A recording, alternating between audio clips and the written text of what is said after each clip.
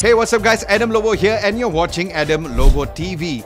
If you're new to the channel, welcome to my channel, and if you're returning as a subscriber, hey, welcome back.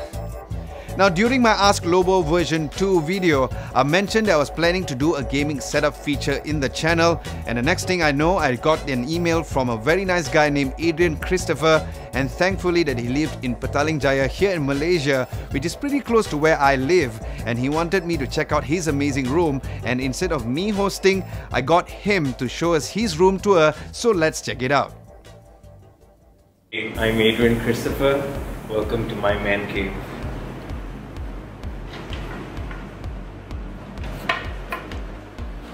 So as you walk in, the main attraction of the room is the computer, of course.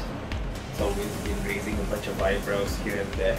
But what I do have out of all of this is a home media center system, a gaming computer station, which is this. I have 4 monitors, as you can see. One is actually a TV. These are most of the screens are pretty outdated. They're all LCD, they're not LED. I don't believe in buying new items just yet until they break on you. But I'm particularly proud of this monitor because it's actually touchscreen. So I get to make it work like a tablet when I want to as well. I have a few devices adding on to this workstation. Yeah, okay, so I have my lit up keyboard, which I've been using for about 8 years right now with no issues. I have a tablet in here that actually controls the automation of this room. It's just a normal Samsung tablet. I have my Samsung Edge phone, which sits on a wireless key charger, so I don't have to worry about cablings. I have my desktop stereo sound system with a woofer at the bottom. It's from Bose.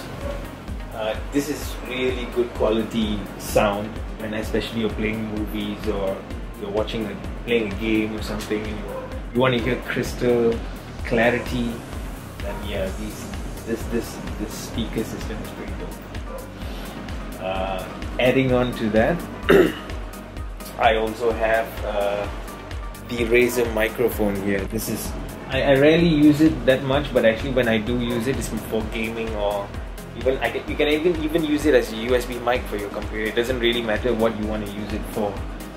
For professional recording, it is excellent. I have a few friends come over, brought their guitars, we had a jamming session over here, and all I had to do was just place it in the center here, and that's it. It has noise cancellation features and all that good stuff.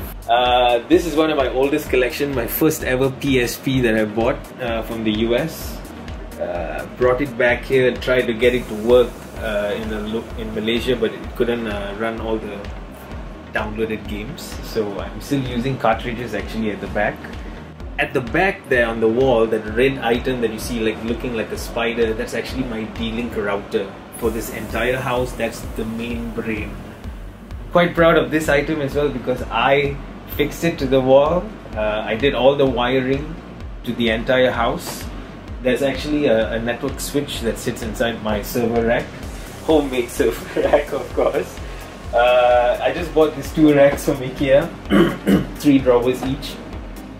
We start from the bottom, yeah. So the bottom unit here consists of power plugs, extension cords, and everything. That's why there are no lights there. It doesn't need to be seen. The second one here contains the network switch that actually speaks to the router and connected the router in about 8-9 other locations all over the house. So there are LAN ports all over this house as well. And the next rack here is actually my storage. I have about 12 terabytes of storage, which I will probably tell you why later what I use them for. Moving on to the next rack above here. Don't pay much attention to this rack, it's actually just a power source. This is the modem router provided for Unify from Telecom, our brothers there. And the top rack here contains some automation for this room and the house. This is the Hue lights, the base unit for the Hue lights, sorry. And this is my Apple Express unit. It basically, what it does in this room, it bounces the signal off and amplifies it so that this entire floor would be Wi-Fi accessible. And above this, as you can see, this is a homemade rack, so I don't have the ability. I know that this rack will heat up a lot, so I've added this device to monitor the fans, which I've manually plugged onto this rack. 2 on the top, some on the side, huge one below here on the unifier, because basically all these devices here, they pull out a lot of heat, so you need a lot of fans to cool them down, and this device automatically controls the temperature, the speed of the fans and everything. I don't even have to pay attention to it. If anything goes wrong with the fans, this guy will trigger an alarm, so I'll know exactly which fan is spoiled. And over here, this is the amplifier for the surround sound system in this room. I just bought this off a normal shop in PJ, because initially it was actually a Sony home theater system. If you can notice, all my speakers on the ceiling is actually Sony, so it actually was a Sony home theater. But that got spoiled, so I just bought this off, connected all the speakers into this, and this is linked up to the computer, both computers, to the TV, to the PS3 and the PS4. So I can actually enjoy surround sound, and the woofer is hidden right behind the computer. This screen and this screen belongs to this CPU, which I like to treat it as a server of this house, also the brains of this house in some way.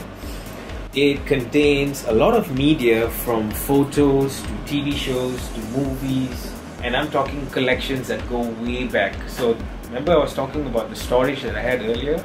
That 12 terabyte of storage is actually powering a lot of movies that is spread out to my family members. So this controls all the media, this controls all, this is like my workstation and my gaming station. So this guy controls this monitor and this TV unit. Back again at this area here, I also have the Amazon Echo Dot, which is used to control a lot of the lights, the fans, the aircon system, the TV unit. Alexa, switch off PC lights. Okay. Alexa, switch on PC lights. Okay. There you go. She can also do a few other tricks up her sleeve, like switching on the fan, because the fan is actually controlled by a remote. So she speaks to another device that I've hidden among my toys here. It's called the Broadlink RM Pro, and what that does in this entire room and this house is it transfers all the signals from all your remotes that you have at home into data that it's stored inside its own brain, and it speaks to Amazon Echo as though you were holding a remote and pointing it at your devices. Alexa, switch on fan. Okay. So you see, you heard that beep. That beep is as good as me taking a remote and pointing it at the fan and powering it on. But Alexa gets to do that with me with just one sentence. So in my house we do a lot of printing. My wife uses it, I use it, my sister-in-law uses it. But I never could find a printer that would have a few capabilities. For instance, this has Wi-Fi. This has LAN port capabilities. It has USB, which like normal printers do. And what's good about it is it also matches with the theme of my room because it's black. So besides printing, it does scanning as well. So every time I need to scan, I just need to lift the overboard and put in any documents. It's simple to use for a home, and it does the job. So that's my wireless printer, and this keyboard controls this PC, which I missed out earlier. I have a GoPro, which I use for my travels or any items that I want to record sometimes. I have a Bluetooth speaker system, which is actually synced to this Android, so anything that bounces up here as a notification is transferred to this and amplified in terms of volume. In addition to what I have in this room, like I mentioned earlier, in terms of IT tech and whatnot, I have a huge collection of figurines, or some of you might call it toys. But first, as you enter, is one of my proudest collection here of Joker. This came as an addition when I bought one of the games related to Batman. As you move on, Yeah, my other favorite character, V from Vendetta. I have the man himself, Deadpool. And I'm also a Star Wars fan, so I have Darth Vader over here and some of his giving USB drives down there. And I also have some poster collections of another legend, Bob Marley.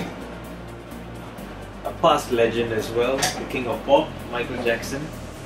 And a few other ornaments on the wall. I used to work in a bar before, so they gave me this as a parting gift of memories that are working in a bar. So yeah. And and I have a showcase actually where some of these toys, not every single thing here is Hot Toys by the way, some of them I've actually been collecting over years, but starting from the top I have a small collection of Transformers, then I have my Marvel and DC collections between these two bottom trays here. Yeah. And the below rack here is most of my RC devices. Starting from the top here is the DJI Phantom 3. I love flying this guy when I'm doing high definition recording. That's my DJI 2, rest in peace, because a bird hit it. And following up, I have few basic cameras that I've collected over these years, and my RC cars. And I actually have a tank down there which with a built-in Wi-Fi camera. Yep, so that covers the showcase. And over on this wall here, I have, for many of you who still remember, Micro Machines. This is my all-time collection. These are stuff that you can't buy anymore. And one of my favorite collections of movie posters, Back to the Future. And yep, just small ornaments on the walls and everything else. I have a whole collection of Marvel posters here. And yes, that would be it. So I would like to thank Adam Lobo TV for featuring this man cave as your first. Alright, if you want to know more about the items all over this room, I will leave a link below this video. You can see right below down there. Alright, you can access them and go through each one. And if you have any questions, please feel free to reach out. We'll be happy to answer your questions. Thanks. And welcome, come again to the man cave anytime. Bye. Alright guys, there you have it. Hope you guys enjoyed my very first episode of the room tour, and of course enjoyed Adrian's room as well. Speaking of him, a huge thanks goes out to Adrian for letting me check out his amazing room. Now if you guys would like me to feature your room setup in my channel, please email me your setup pictures at adamlobotvroomtour@gmail.com, and if chosen, I'll contact you back and we'll visit your place. But of course, this is currently only available for everyone who is in Kuala Lumpur, Malaysia. So let's see how many of you guys are from KL, shall we? And if you guys would like to see more of this kind of video, be sure to let me know at the comment section below. I'm also planning to do another Ask Lobo Part 3 video. So if you guys have any questions, do let me know at the comment section below as well with the hashtag AskLobo. And of course, if you can come up with a cool question, I will do a giveaway similar to what I've done before. Now aside from that, thank you guys once again for watching. Hope you guys enjoyed this video. If you did, don't forget to hit the thumbs up button, to give this video a like, and subscribe to Adam Lobo TV if you haven't done so. Don't forget to hit the bell icon just next to it to get notified for my future videos. Thank you so much for watching. This is Adam Lobo, and I'll catch you guys next week.